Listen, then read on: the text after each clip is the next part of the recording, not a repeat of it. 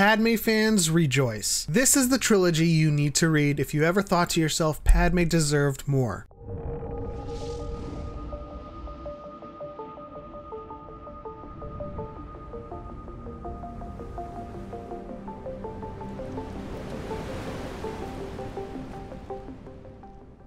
Before we begin, don't forget to hit the like button and subscribe for more Star Wars content. From a besieged queen to a titan in the Senate to a secret wife yearning for the affection of her partner, Padme has always been a polarizing figure, especially when we think about how much her role changed from movie to movie. Now that Queen's Hope by E.K. Johnston has arrived, we finally have a broader picture of what life was like for Padme to bury Amidala. E.K. Johnston knocks it out of the park with Queen's Hope, closing out a trilogy that has been long in the making and long overdue for fans of Padme. From her days preparing to take the throne on Naboo, to her battles in the Senate, to dealing with galactic affairs in her downtime while planning her secret marriage, Queen's Hope brings us a nuanced approach to storytelling and a masterclass in character work. In Queen's Shadow, we learn what it takes for Padme to transition from governance to galactic Senate as she deals with the political arena and the hardships of maneuvering with allies as well as opponents. In Queen's Peril, Padme is preparing to take the throne of Naboo, introducing her to her handmaidens, their training, and their role in Padme's life that would forever change who she is and who they are as individuals. And now to Queen's Hope. It's a time for celebration. Padme is about to get married to Anakin Skywalker in secret, but it's not going to be smooth sailing. The political battles continue to mar Padme with adversaries on the Senate floor and off. We get a glimpse into the lives her handmaidens have gone on to lead away from Padme's service, but still very much loyal to her. And it's within these relationships that we get some amazing social dynamics and compelling character development. It's no easy feat to bring a character who has largely gone unnoticed for me in terms of favorite characters in Star Wars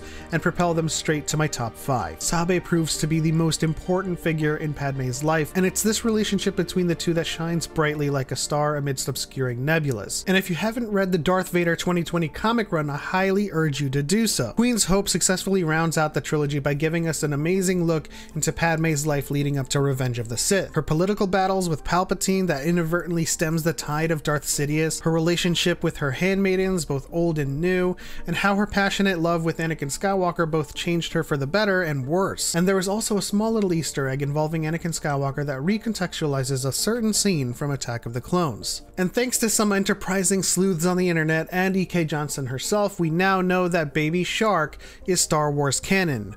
At least the melody. This book is just chock full of raw emotion. And thanks to a good friend of the channel, Miss Eggy, go follow her on TikTok, it gives us a compelling look into actual friendship between women. An insight that I could never relate to, and now see in its narrative splendor after it was explained to me. The Queen's trilogy of books, and in particular Queen's Hope, gives us the broad strokes we've all been wanting for Padme's character, and makes you appreciate her that much more. And if you're a fan of the prequel trilogy and Padme from the movies, this is essential reading for you. But that'll do it for my review of the Queen's trilogy, and in particular Queen's Hope by E.K. Johnston. If you enjoyed this review, please hit the like button and subscribe for more Star Wars content. Hit the bell icon so you know when I post new videos. I stream games Mondays and Tuesdays, and we have Diet in the Force every Saturday at 5 p.m. Pacific. But that's the end.